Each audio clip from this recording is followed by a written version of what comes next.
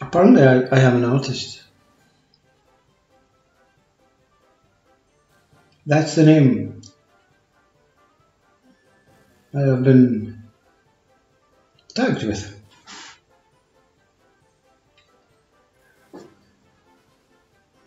So let me speak on behalf of this artist, or whatever I am.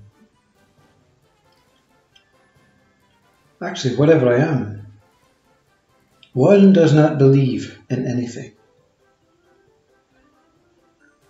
It is detrimental to life to believe. Every moment is a new moment, not designed in a specific way, not designed to appear in a particular way, and not designed to become an outcome.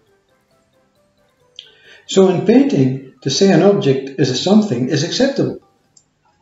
The mind can accept that opposite values of nothing and something.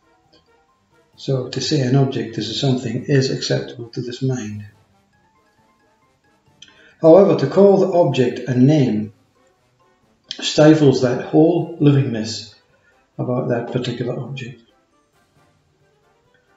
Therefore, I paint imagined shapes with a minimal mind concept regarding knowledge. Every painting is built from every new moment, collected moments of life's appearing and disappearing act. That's what it is, isn't it? It's just an act. Everything comes and goes in no particular order. We have developed a mind that wants it in particular orders, particular ways, particular colors, particular shapes. For this artist, is suffering.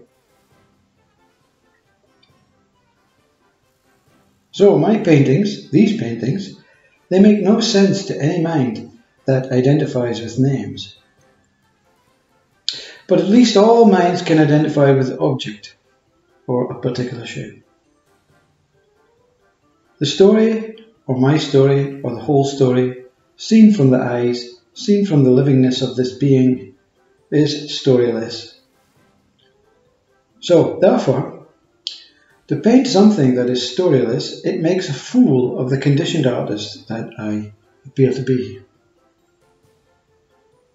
Therefore, I, the painter, has to admit the work is humorous. It has to be humorous. And this particular state of mind, of not knowing, not being intelligent, not having a particular need or a particular want or a particular method, is classed as a foolish state of mind. And this foolish state of mind can never be taken serious by that you, possibly you, the knowledgeable mind.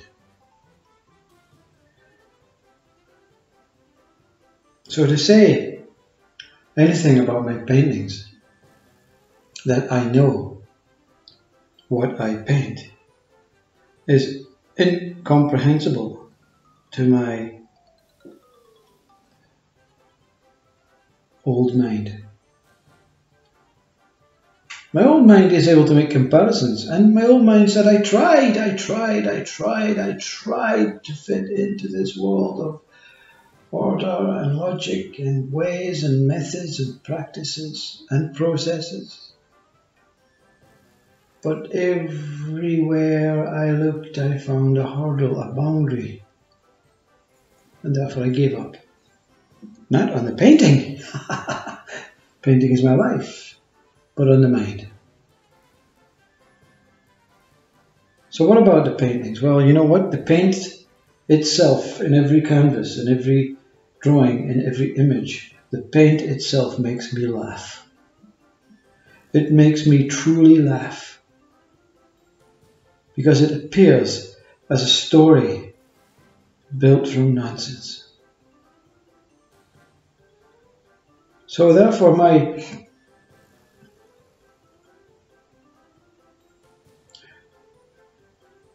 Statement. I remember being at art school and we had to make a statement to support my work and my art. And I thought, what the whole lot of shit is this? So therefore, I understand the reason for statement. And here is my statement. To say I know nothing is true. To say I know nothing is true art and true knowledge.